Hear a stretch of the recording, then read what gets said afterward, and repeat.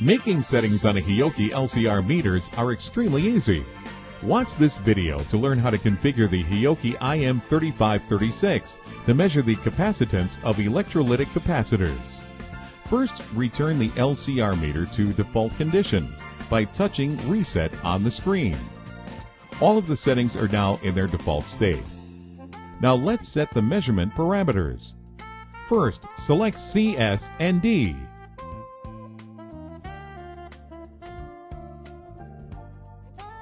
Then set the measurement frequency to 120 Hz.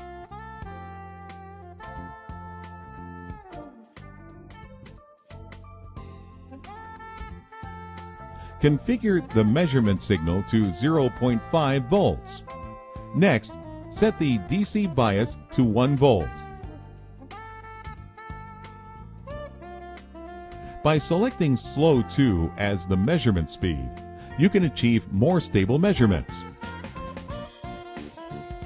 Now let's make short and open compensations.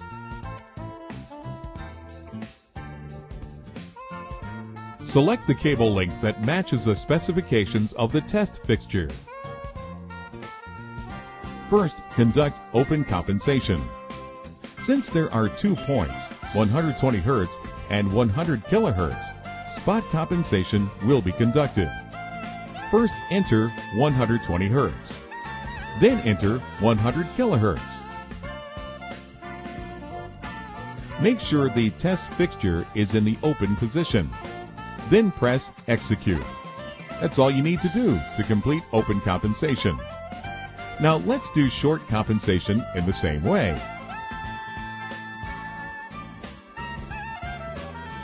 Enter 120 Hz. Then enter 100 kHz.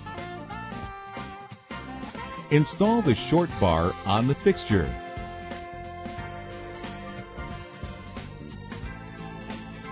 Then press Execute. Short compensation is now completed.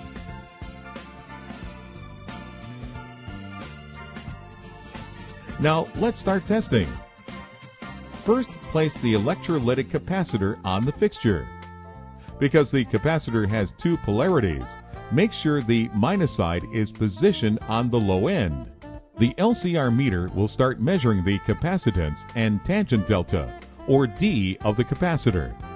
Now let's measure the ESR, or equivalent series resistance, of the component. First, set the measurement parameter. ESR is equivalent to the RS parameter, so please select RS. Next, modify the measurement frequency. Change the setting to 100 kHz. ESR is now being measured. As you can see, it is extremely easy to set up a Hioki LCR meter to make multiple measurements. For more information, please visit www.hioki.com.